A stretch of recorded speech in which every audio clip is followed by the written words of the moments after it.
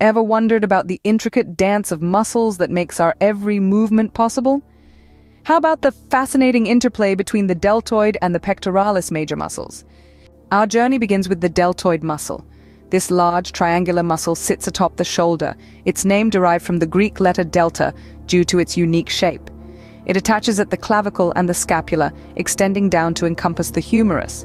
This muscle is a workhorse, primarily responsible for arm rotation and preventing dislocation of the shoulder joint during heavy lifting. As we delve deeper into the anatomy, we uncover the three distinct parts of the deltoid muscle: the anterior, lateral, and posterior. Each part has its own role, with the anterior helping in arm flexion, the lateral in arm abduction, and the posterior in arm extension. Quite the team, wouldn't you agree? Moving on, we explore the broad, fan-shaped pectoralis major muscle. This muscle spans the upper chest, originating from the clavicle sternum and the cartilage of the 1st to 6th ribs, and inserts into the humerus. This muscle is the star of the show when it comes to activities like pushing and throwing. Beneath the pectoralis major sits the smaller pectoralis minor.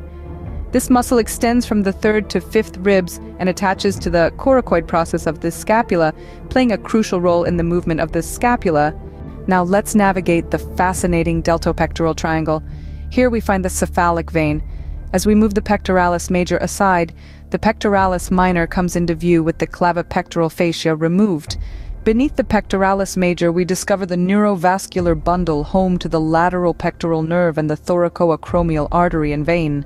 Isn't it fascinating how the medial and lateral pectoral nerves, despite their names, are named for their origin from the lateral and medial cords of the brachial plexus, not their anatomic location?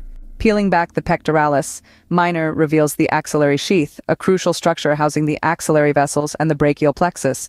It's a delicate dance of anatomy where one wrong move could lead to serious complications.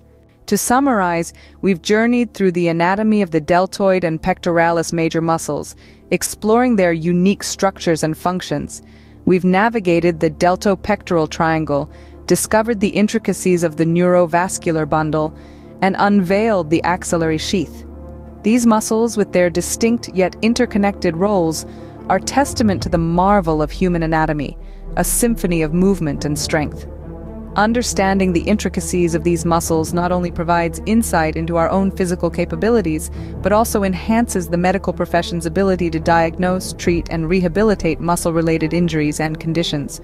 Now go forth and share this newfound knowledge. And remember, every muscle, every fiber, every cell plays its part in the grand scheme of the human body.